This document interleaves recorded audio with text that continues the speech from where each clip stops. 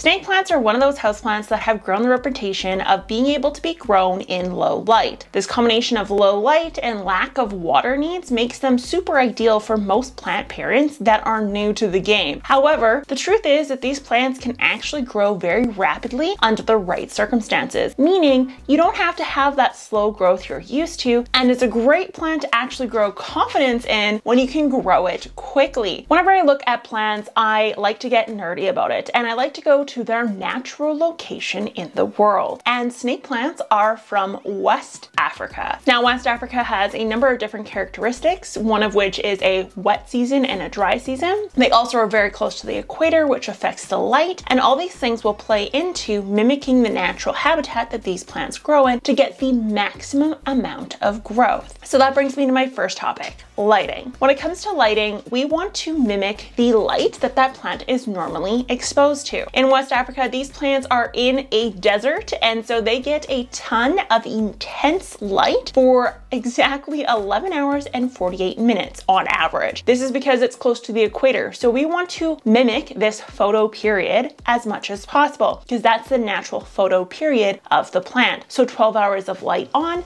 12 hours of light off will help to maximize this growth. Now, the light that you give this plant has to be intense, meaning we want the grow light positioned directly over top of that plant. Now, if you don't want to run a grow light for 12 hours, what I want you to do is slowly adapt the plant to a high light condition if you've had it previously in low light. This means gradually over time exposing it to bright, direct light, whether this be outdoors when conditions allow for it or directly in a window. Calculate how many hours of intense light that plant is getting and then substitute with a grow light for the remainder. So for example, if your windowsill is able to get 6 hours of very intense light, you only have to substitute the other 6 with a grow light. So that's photo period. But what about ambient humidity? I always talk about this because it's so important to plant growth. Well, it turns out that snake plants are called CAM plants, C-A-M, and this is simply its way of fixing carbon. It's the way the plant metabolizes carbon to allow it to photosynthesize. Now, put all the nerdy stuff aside, that simply means that this plant is adapted to an environment that has very low humidity, meaning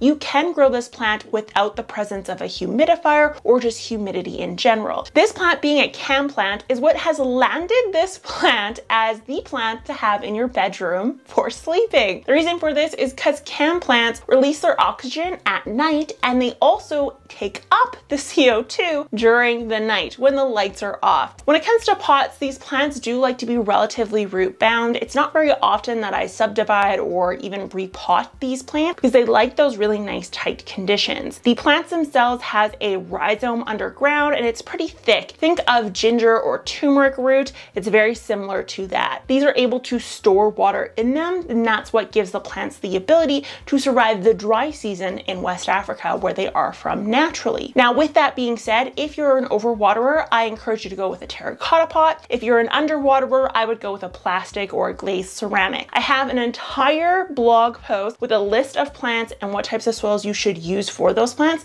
depending on your watering personality, so I'll leave a link for that down below. When it comes to watering, this is actually pretty unique. These plants are used to just several months of very dry desert conditions, and then they are used to months of continual watering. Meaning, if you're able to mimic this in some way, you will be better off. When you water these plants, you want to saturate that soil fully. So if that means leaving them in the sink overnight filled with water, you're going to get the best results from that plant. Allowing that plant to then dry out fully, again, is going to mimic that dry season. The plant, when it's in this cycle, knows when to put out new growth versus when it needs to go into storage. Some key signs that you're underwatering your snake plant is wrinkling or rippling of the leaves. If you allow this to happen, even when you go to water it, if it's severe enough, the plant will not come back from that, and it will continue to stay in that wrinkled, kind of gross looking state. So if you don't like those leaves, I heavily encourage you actually just to cut them off, unfortunately, because they're likely not going to bounce back. And lastly, the temperature. Now, this is where I find snake plants to be such a cool plant and where they work really well in North America. I like to put my snake plants outdoors in the summer. Now, you're probably thinking, Ashley, that's from West Africa. That plant is used to high heat, but it's also used to very cold nights. In West Africa, it can go all the way to 1 degree Celsius, all the way to 30, 40 degrees Celsius, meaning